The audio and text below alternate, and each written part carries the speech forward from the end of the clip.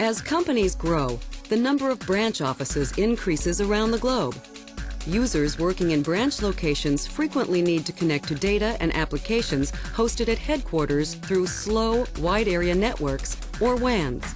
BranchCache in Windows 7 Enterprise can help reduce WAN utilization and increase responsiveness when accessing documents, web pages, and videos stored on file servers and intranet sites running on Windows Server 2008 R2.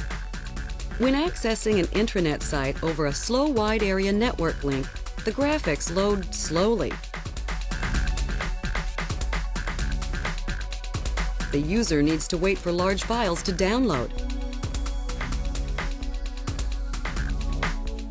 and for videos to start playing.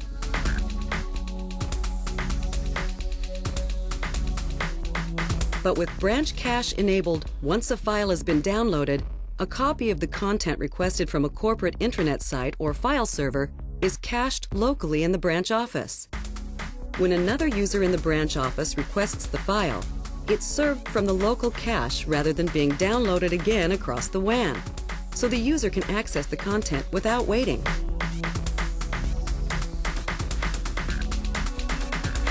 Before serving a file from the cache, BranchCache checks to make sure that the user is allowed to access the data and verifies that the cache file is still identical to the one hosted at headquarters. BranchCache supports network security protocols like SSL and IPsec, so it maintains the integrity of information in transit. BranchCache can operate in one of two modes, distributed or hosted.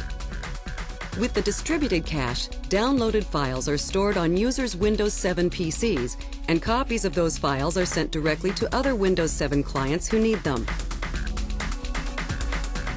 With hosted cache, downloaded files are stored on a branch server running Windows Server 2008 R2 instead of on Windows 7 PCs.